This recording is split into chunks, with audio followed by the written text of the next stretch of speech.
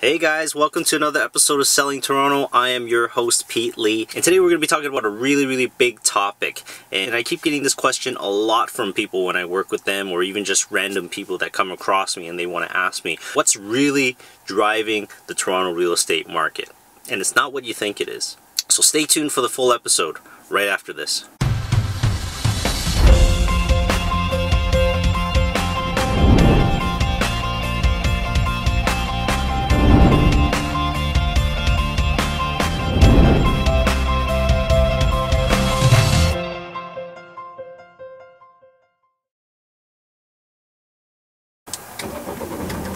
Let's go.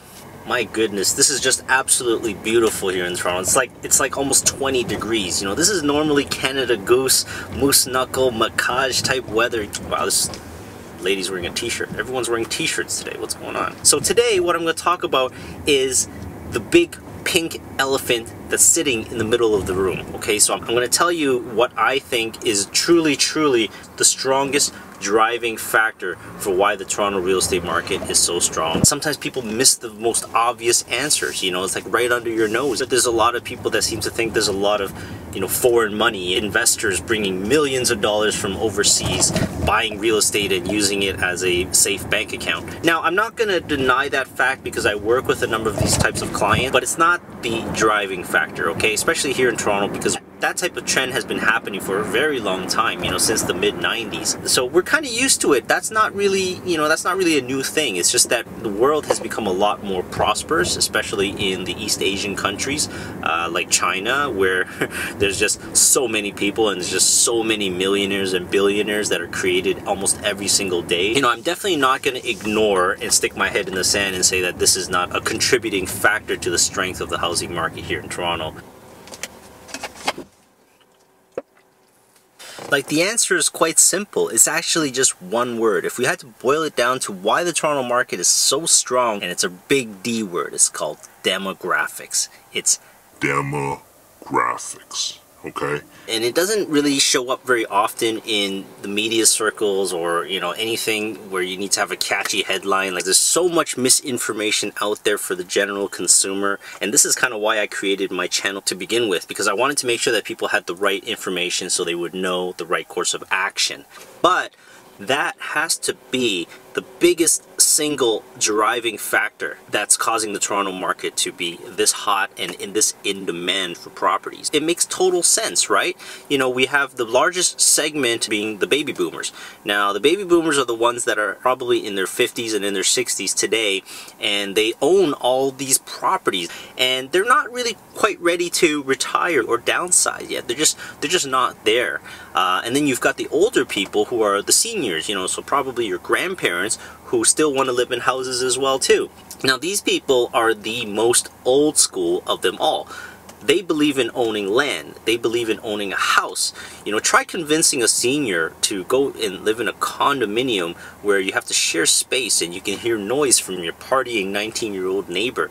It's just not something that they feel comfortable with. You know, the seniors are the ones that are actually sort of holding on to their properties as long as they can. They're holding on to it because they have freedom, they have space, their grandchildren can come over.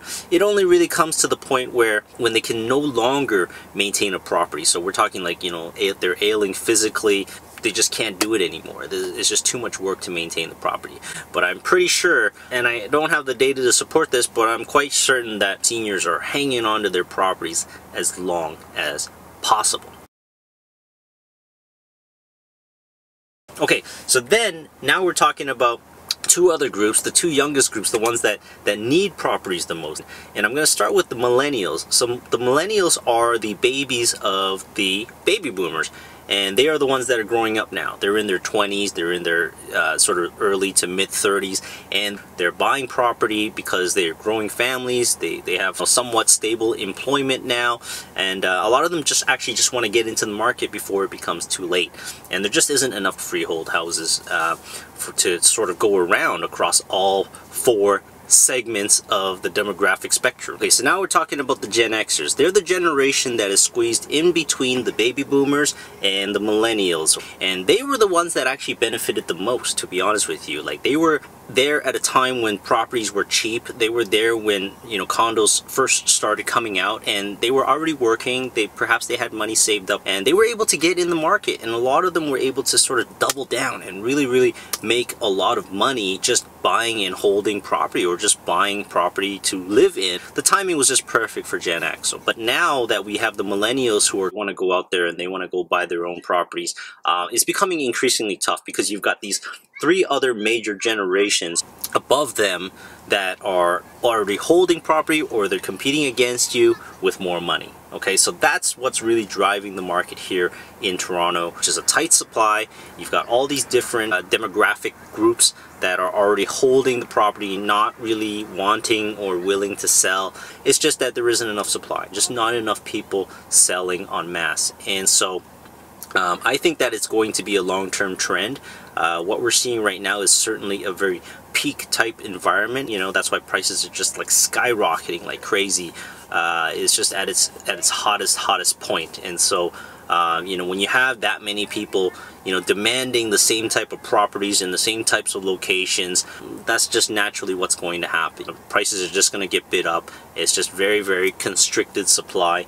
It explains a lot as to what's happening in the market.